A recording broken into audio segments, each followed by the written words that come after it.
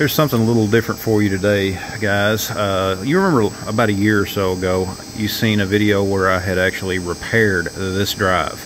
This is, or it was, a matching set, and recently the other drive failed. And the only reason that I repaired the one from last year was simply because we could not get our hands on a drive. At that time, we had placed an order for a replacement, and here it is.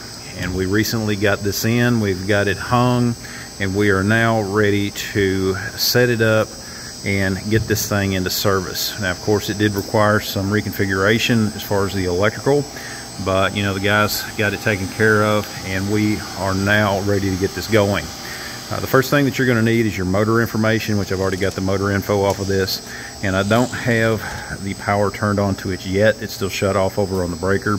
But I'm just going to go through the process of checking everything and making sure that everything is what it needs to be.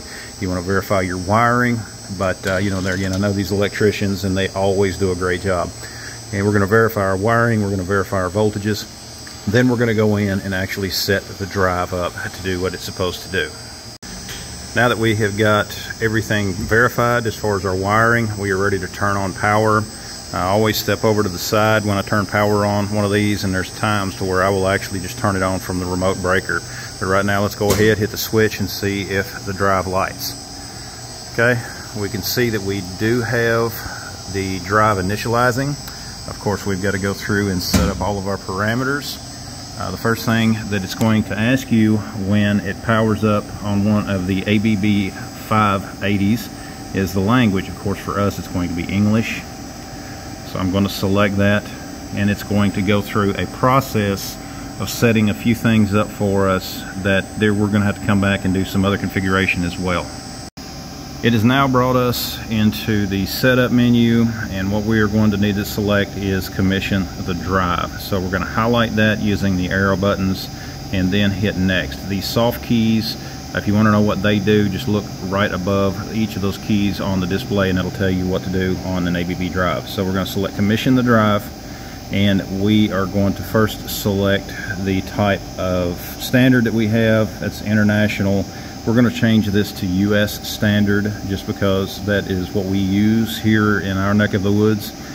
Select that. I'm going to hit next, and it's going to bring up some of the other things that it wants to do. Again, each time you make some changes, there's occasionally it's going to jump in and it's going to basically back up some of the things that you have selected. This screen here basically is asking you the type of display values that you're going to want. It's basically going to verify what you had selected previously.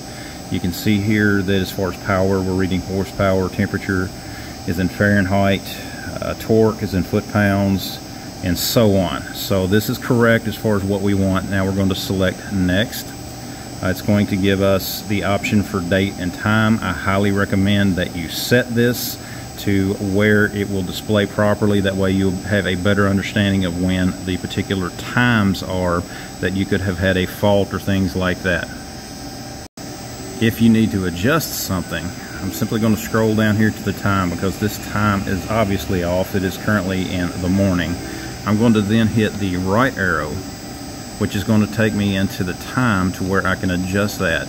So I'm going to turn this down to a little bit closer as far as what it currently is in the time. And of course, we need to make sure that we get it over to AM.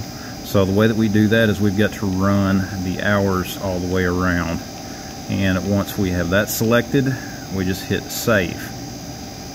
And we can continue. You can see here, show date set. We currently have the date correct, so now we're going to select next.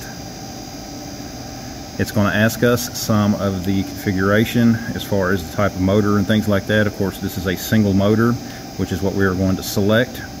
The current rating for this motor is 112. Our speed is 185 RPM, and the voltage is 460, so all of that is good. So our next step is to spin the motor. We already know which direction that we need to go, but before we can do that, we've got to switch the drive from auto mode to hand mode. So that's what we're going to do here. Is I'm going to press the hand button, and it's going to now indicate that it is in hand, and we should be able to spin the motor. And you can see there it's giving us an identification that it should start rotating this. So I'm going to hit next. Drive is running, so let's go check our motor.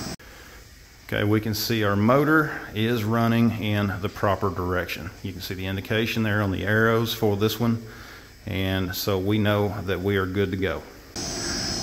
Now that we know that we are going in the right direction, one thing that you need to be aware of, if you have a drive that does have a bypass, you do not need to reverse the direction of it on the VFD. The reason for that is these come from the factory phased properly, so if you change the direction in the drive, if you ever go over to run the bypass, the motor will go in the opposite direction. So if you do have to reverse direction, make sure to change one of the leads on your motor. The next part of the process is to set up our communication. I've got another video on how to set up communications that I'm going to put a card to right here. So if you're curious on how to set up the communications for one of these drives, go check out this video.